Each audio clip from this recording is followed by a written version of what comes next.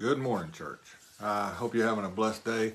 This is April the 5th, 2023, and we're sneaking up on Easter. This is the Wednesday. This is what they call Quiet Wednesday and Passion Week. As we get ready for Easter, don't forget we got great revival with Terry LeMay coming up on the on Sunday.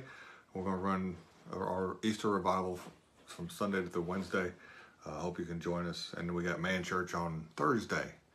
And hope you can be a part of that. Men and women are invited to that. We're going to have a special. But I want to look at Matthew today. Matthew 24. And verse 13, he says, "But he that endures till the end shall be saved." There is some serious enduring that we think we're all that in a bag of chips, and because we go through some things and the Lord is glorified, but it's a lot of things that we're going to have to endure. And just to get a taste of it, it says go back to verse 9.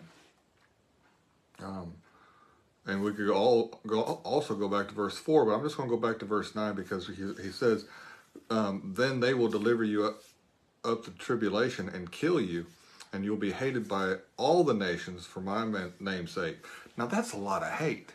That's a lot of problems, that you'll be hated by all nations for my name's sake. And we got a joke, and I hope that you can appreciate it. If you look up in the Bible, the definition of all, it means all. And, right now, everybody can find with the trans silliness going on and all this other stuff, what's wrong was now right, and what's right is now wrong. We're seeing a flip-flop of what was right and what was wrong. And wrong is being celebrated. But let me encourage you to stay the course. Stay the course. Sin is still sin, whether they call it that or not. Read Romans chapter 1. But it says, "Take heed that no one deceives you." And then he goes down to verse 9. He says, "Then I will deliver you up. To tribulation. Then they will deliver you up in tribulation and kill you, and you will be hated by all nations for my name's sake." This world's got to go a certain way. He says, and then many will be offended and betray one another. Boy, we see that, don't we? And will hate one another and make false prophets and rise up and deceive many, because the lawlessness will abound.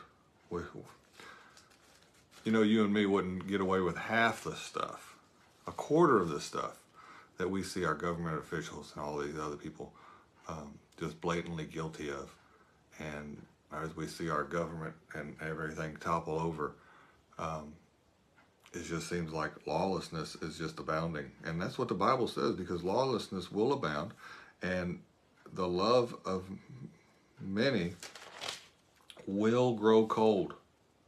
And this is it. This is what I wanted to share with you this morning. He says, "But he that endures till the end shall be saved." It's the enduring. You just stay doing what you're supposed to be doing. You just stay serving God, looking at what the Lord has called you to do. Verse 14, he says, "And the gospel of the kingdom will be preached to all in the world as a witness to all the nations, and then the end will come." Boy, we're just real close, aren't we? And go back to verse 4. He says, "Take heed that no one deceives you." Church, let me encourage you today. Take heed that no one deceives you. Read your Bible. Pray, and then read your Bible. Don't read your Bible without praying. And get in there and find out what the Word of God says about each and every one of us. It says the same thing. It says, endure till the end. Those that endure till the end shall be saved. I don't think we've seen anything yet. We've seen some rough times and all this other stuff, but the enduring that you'll be delivered up to tribulations and killed and hated for my name's sake. There will be many offended, and they'll betray one another and hate one another. All this stuff is coming in, and the Lord Jesus Christ, the things that he endured during Passion Week, he knew all that stuff was coming.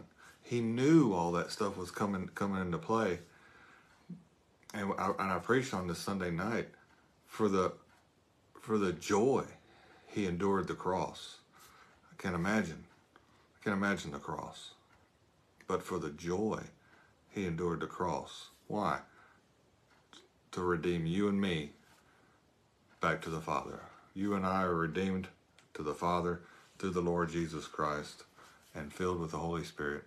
And I encourage each and every one of us just to stop just for a minute with all the junk going on in the world, with all the stuff happening, and realize God's in control. All these things, and he says,